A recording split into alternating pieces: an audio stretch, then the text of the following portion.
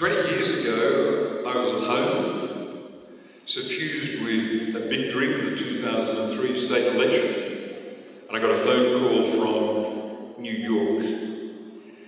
Don't scorn this, but it was from someone in News Corporation ringing to congratulate me on the election result. But I seized the opportunity to talk to him about the invasion of Iraq that had started the day before.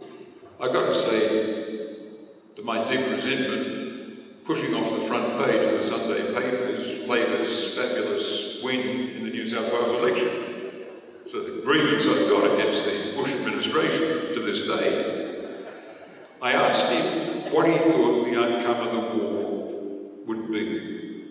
And he said, the White House believes that in defeating Saddam Hussein, there'd be a quick victory, and there'd be an opportunity for America to intervene in other Arab dictatorships, even in Iran.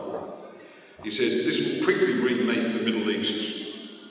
The Middle East will be remade for market economies and democracies and peace with Israel.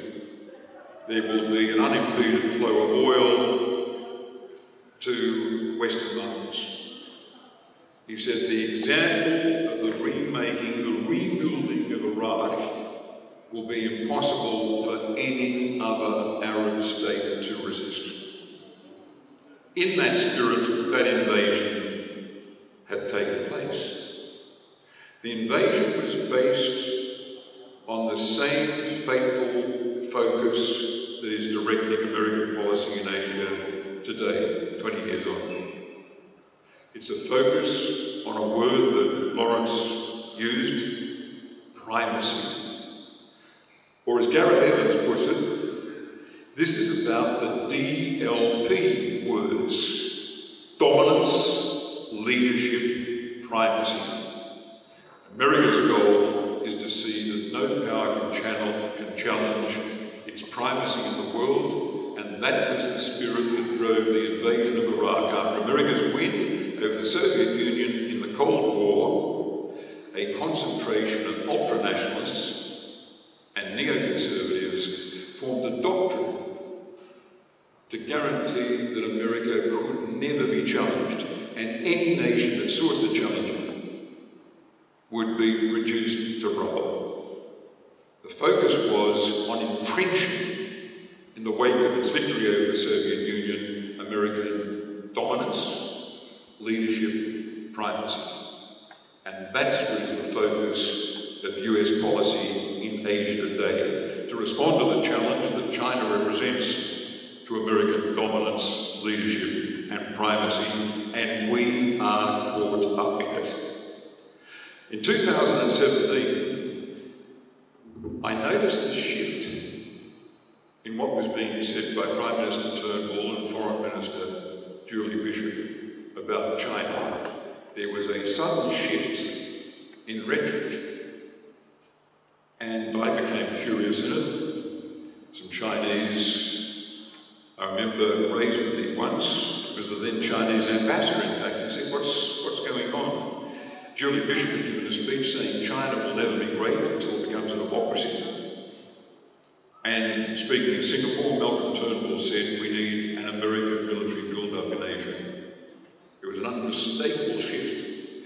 And then it was backed by all sorts of things appearing in the media. I recall John Garneau, who later became advisor on China policy to Malcolm Turnbull, saying that Chinese students in Australia were embodying ethno-nationalism.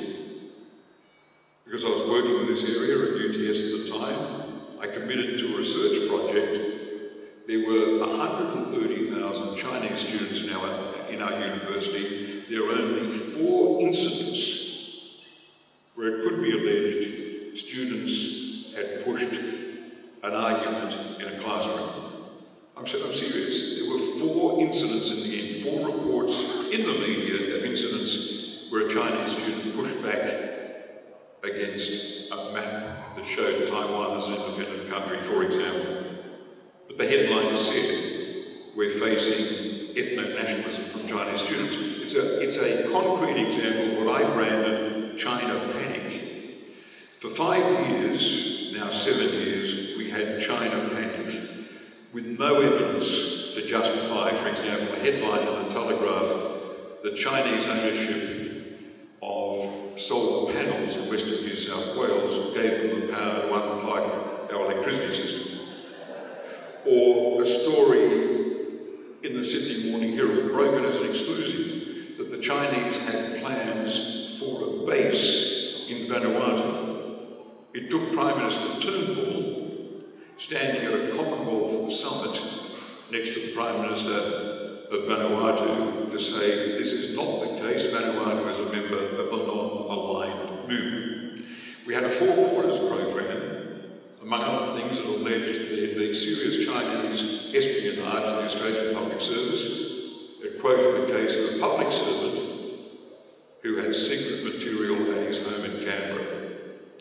Anyone watching that Four Quarters program in 2017 would have assumed serious assault on Canberra directed by Chinese security agencies. The public servant was taken to court. He's been issued with a $200 fine for having minor documents in his home, something that Donald Trump and Joe Biden found themselves responsible for in recent months. It was trivial. But if you'd watched Four Quarters, you'd have believed in part of a major Chinese espionage thrust. We produced a document at UTS called Australia Talks China, replete with examples of stories loaded into our media with the help of security agencies to create the sense of a Chinese threat. And sometimes, of course, Chinese behaviour fed this.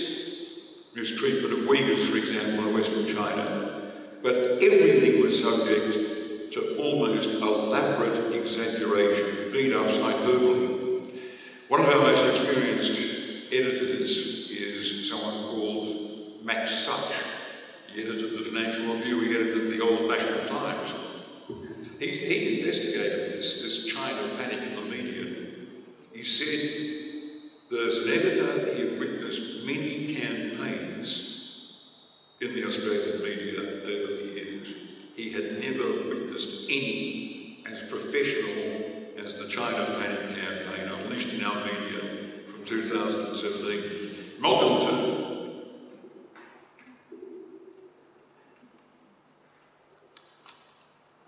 Turnbull, of course, introduced foreign influence legislation. It's on the books. It's been on the books for 5 years. It hasn't produced a single example of Chinese foreign influence, but I could instance the US Study Centre in Sydney, or ASPI, Australian Security Policy Institute, which receives funding from the State Department and American armaments countries, as pure examples of foreign influence seeking to shape Australian foreign policy that deserve immediate registration. And that's before I indulge my pro-Palestinian prejudice and talk about another lobby, which is the best funded, most generously staffed foreign influence lobby you can imagine operating in Australia today, to see the Palestinian voice gets plotted out at every opportunity.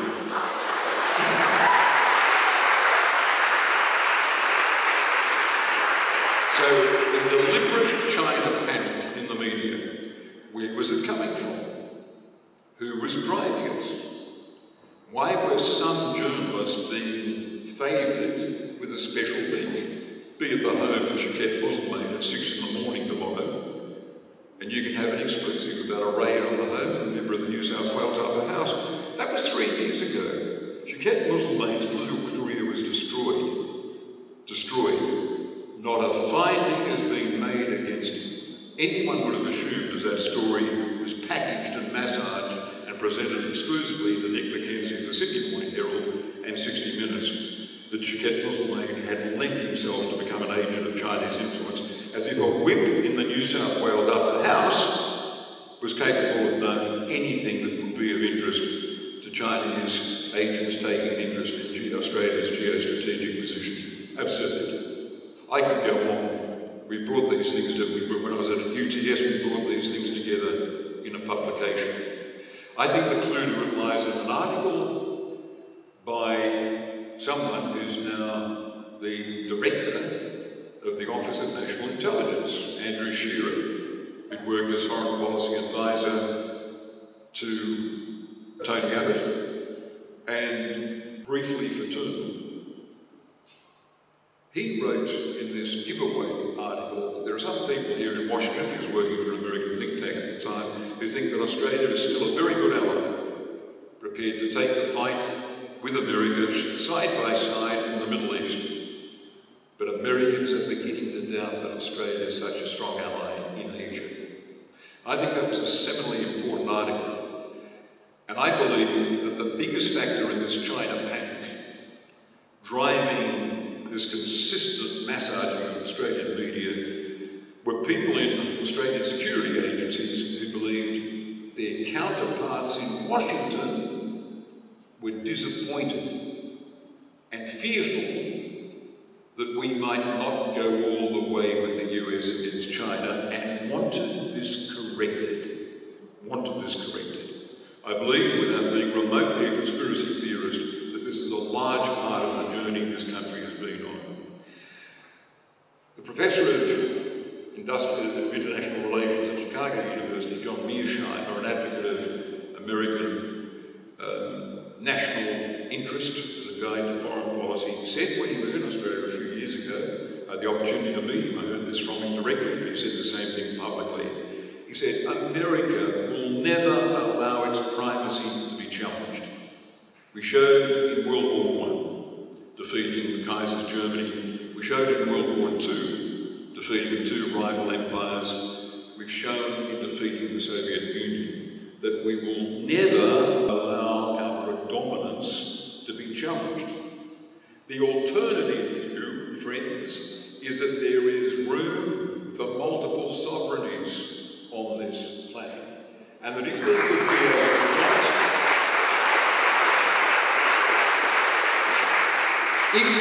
be a detente between Brezhnev's Soviet Union, invading Afghanistan, supporting the North Vietnamese invasion of Cambodia, presiding over an arms build-up, a detente between Brezhnev's Russia and America under Nixon, there can be detente between China under Xi and America under Biden or even Trump.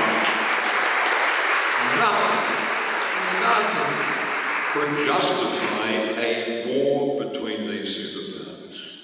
It can very easily become a nuclear exchange. Two sources for that. Hugh White's excellent Sleepwalk to War spells out the circumstances in which one side or the other could decide to demonstrate its seriousness with a nuclear strike that would see the other side back down, fearing that if it responded with a nuclear exchange, there'd be a massive assault from the other, taking out cities. There's even a novel called 2034. The co-author is James Stavridis, an American admiral who was the supreme commander of NATO and commander of American battleship groups, making the point that a war between the two could degenerate into a nuclear exchange, imagining that a weak US president would think that early Chinese victories, sinking two aircraft carrier battle groups, could only be responded to with the detonation of an American tactical nuclear weapon over a Chinese city with a population of 10 million. No one believes, no expert believes the risks of a nuclear exchange here can be dismissed as trivial. We've got to assert something with the spirit of Southeast Asia. The nations of Southeast Asia believe themselves they can live in a world where power, a region, where power is shared between China and the United States, one balancing the other, in a principle that has been known to underpin peace, avoidance of war in human history.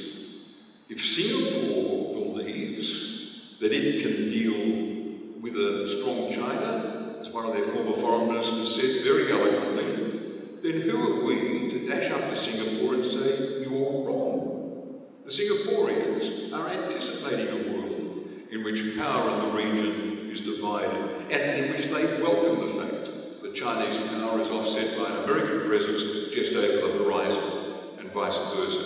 Indonesia has demonstrated the same instinct. The Philippines will fluctuate.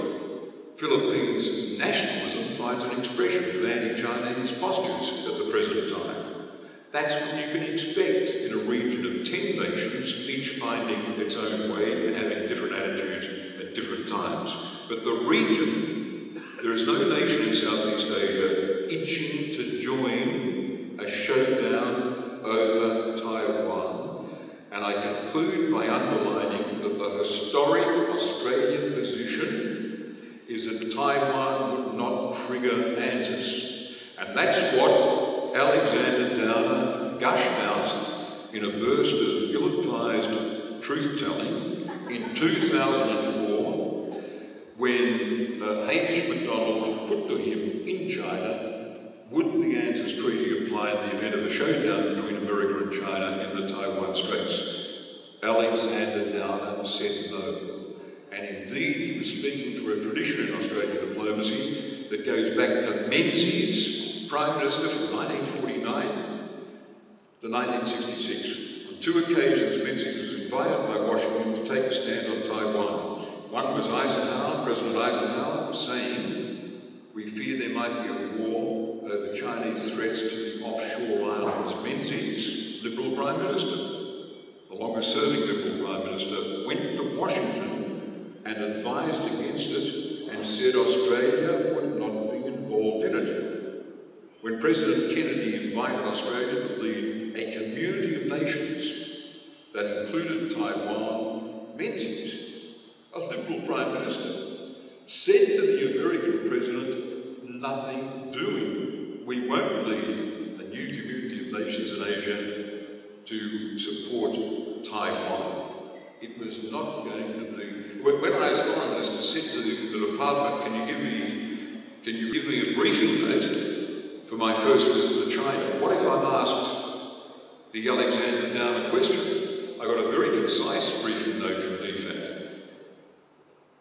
What do you do if you're asked, would Australia be committed in a dispute over the Taiwan Strait? DFAT recommended that the Doping Minister say, that's a hypothetical question. What if the leading persisted? Well, DFAT recommended that the robotic minister should say, the AUKUS treaty is an obligation to consult. That was the official advice from Australian diplomats to me in May 2012 going to China. Why can't we return to that positioning? Why can't we say, as an American ally, we're not going to be committed to an entirely unnecessary war over sovereignty in Taiwan? Let's reinstate the diplomatic status quo, the form of words that since 1972 enabled the people of Taiwan to fulfill their own aspiration, enabled China to have recognised or acknowledged its position that Taiwan was a province of China. Both sides happy. America settled on that formula. It was the Shanghai Communique drafted by Kissinger. We need that wisdom back again. The war would be a horror for all of us, our country included. Thank you for gathering here.